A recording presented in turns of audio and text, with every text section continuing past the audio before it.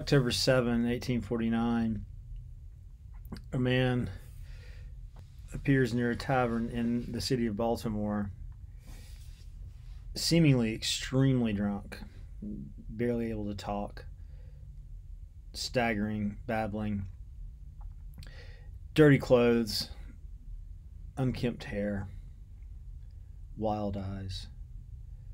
Well, it turns out this man was Edgar Allan Poe,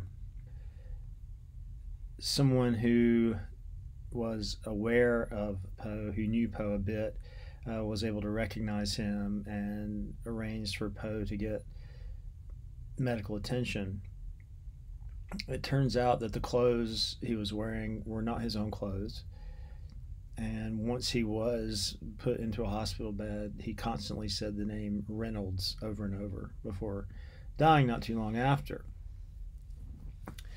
Now, Poe's not very old, in his 40s, and he had last been seen a week earlier. He was making his way from Richmond to New York City and somehow ended up in Baltimore, drunk, perhaps drunk to the point of killing himself with drink.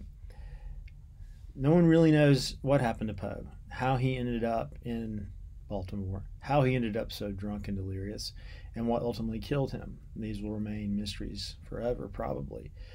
But I'm bringing this incident up, sad though it is, to focus mainly on the fact that Poe died in another man's clothing. That at his very last moment, Edgar Allan Poe is not quite Edgar Allan Poe.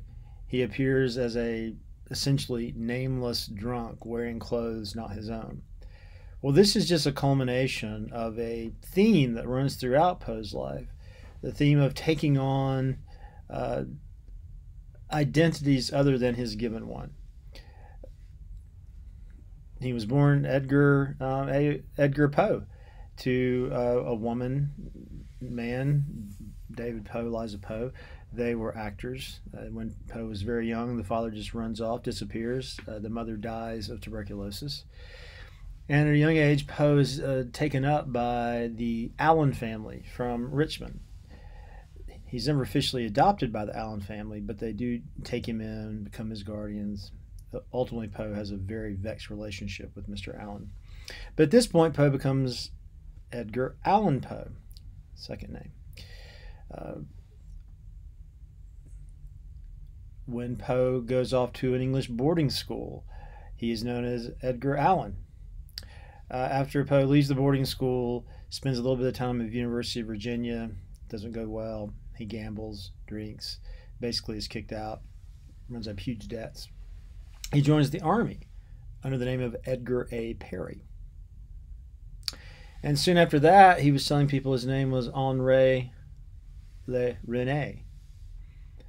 When he published his first book of poems, he said these poems were by a Bostonian. He did not sign his name to his first book of poems, a Bostonian. And when he first published The Raven in a literary magazine, he published it under the name of Quarles. Quarles. So look at all these pseudonyms, look at all these names, look at all these identities that Poe takes on in his actual life. Now, why am I bringing this up?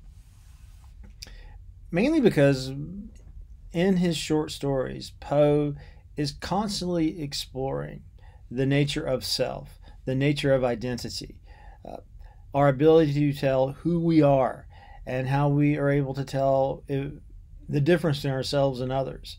For Poe, it's not easy to establish an I. It's not easy to establish a subjectivity.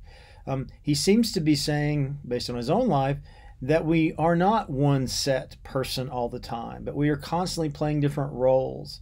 It's as if we are, even without trying to, taking on different identities. There's no stable self, no stable I. We're fluid, performative. One day you're Edgar A. Perry, one day you're Henri Le Rene. Does this mean we have what we might call these days a split personality? Maybe, but I think Poe is more interested in the idea that not having a stable self can be painful. It can cause restlessness, nervousness, insecurity. But at the same time, not having a stable self can be an invitation to play, experiment, move around different identities to expand your consciousness and give yourself more opportunity to create. Poe's most famous short stories almost all have a narrator who is unidentified, an I. And usually this I is not clear about his origin. Usually this I is not clear about what is real and what is not. And usually this I is not clear about what his future should be. For instance, think of the story William Wilson, which opens up with the narrator saying, "Call me for now William Wilson," which suggests that he's not really William Wilson, but that's a name he's taking right now. And as William Wilson, he meets another person named William Wilson. And this other person named William Wilson is constantly thwarting his goals. The goals are nefarious, albeit, but there's a sense that there are two William Wilsons out there at odds with one another. And the only way that the narrator is able to destroy this other William Wilson is ultimately by killing himself. So we have an I who seems to be taking on an identity, a role, a mask, and using this identity to dramatize basically what it feels like to be a human being. What does it feel like? It feels like there are these other voices of mysterious origin who are constantly limiting us, undercutting us, pushing against us.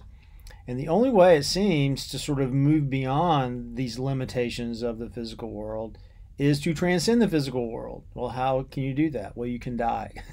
And again, the narrator, in seemingly killing William Wilson, ends up killing himself, and therefore is pushed beyond the realm of what we can experience with our five senses to an unmapped realm, a terra incognita. And there, beyond any kind of constraint of an I or identity, who knows what there is? Maybe there's nothing. Maybe there's annihilation. But maybe there's fullness. We don't know. I bring this up because in so many other stories, the tale concludes with the narrator pushing beyond what is known into something unknown. But the narrator almost always is this restless I, searching for stability or identity. Think about MS Found in the Bottle. The narrator says, "Here I am. I don't really want to say much about my past.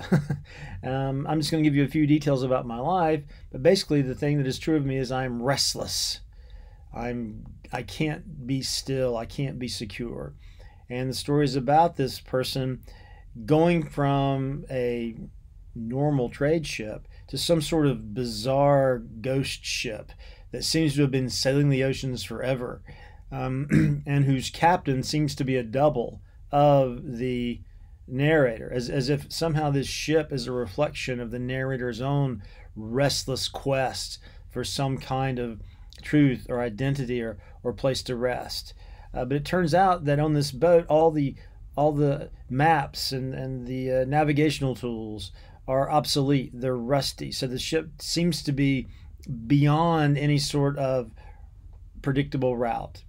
And the story ends, it seems, with the ship going down into a huge maelstrom right at the South Pole, going again into a world that's not been mapped, going beyond the realm of the five senses, suggesting that the quest for selfhood ultimately in this world will remain unfulfilled, given that a self is so unstable. And the only possibility for gaining any kind of stable truth is to go beyond the known. But again, what happens there? We don't know. The story ends.